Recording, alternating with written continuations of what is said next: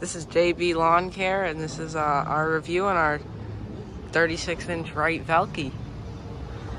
Well, the 48's gone. Not anywhere near me anymore. So, basically we realized that we were limited to our capabilities with it. Just since it was a 48, it was like 5 lawns we were doing with it. So, I wanted a standard, and I'm like, I can't find one. And if I really need one, I would have just bought one. But for the amount we do, I think it's good enough. So we bought this Wright 36 Velke. It's got a sulky mount on the back of it already, so that's good. It's pretty much the same concept. You have your parking brake right here, individual brakes, your safety, and also drive mechanism. And we're gonna make an unboxing video of it, but we had to get lawns done, so we decided, just not to. We got the jumbo size, brand new. It was a lot of money, probably like almost $400. Brand new jumbo Wright grass gobbler. The other one was a catch red, and it had, like bars over here, and it didn't have this.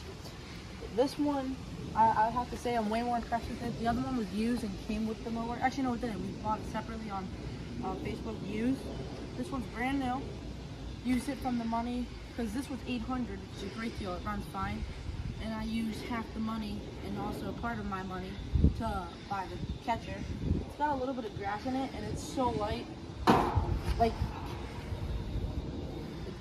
it's incredible. It's a little bit more noisy with the aluminum. I didn't know it dents actually a little bit easier. This side's a little caved in. Dent right here. It dents pretty easy, but it's whatever. The back door is pretty much the same thing. You'll see a little bit of grass since I suck at emptying it. Goes on pretty much the same concept. And it also goes on the actual mower, pretty much the same. So since we already did a review on our Velke, the 48 that we had, there's not much we can say about this other than it being smaller.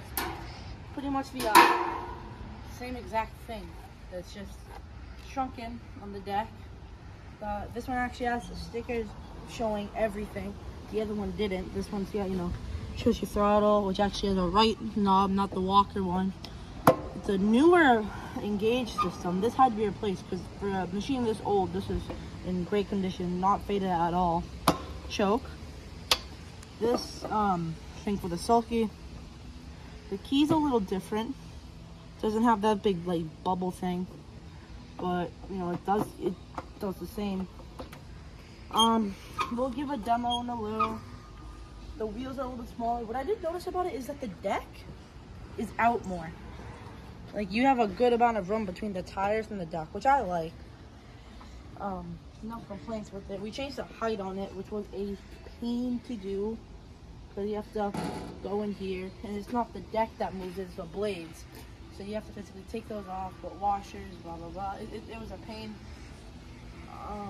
I still can't believe, I got it for the same amount. I mean, $800 for a 36. Everything's in good shape. The drive, all in good conditions, nice and smooth. Everything was greased. The guy had a brand new set of blades for it, and we put them on, and it cuts really good. My phone's going off, sorry about that. But we'll give a demo just in case. And we do have to go out and cut some grass earlier, so Brendan actually has a GoPro, which we are going to use. So you'll see some point of view, and we'll get some footage of, weed whacking, not point of view, some point of view. It's going to be really cool. It's going to be our first one, so please show that some love. I'll have Brendan pull it. Throttle down, choke up, keys on, go for it. Throttle down.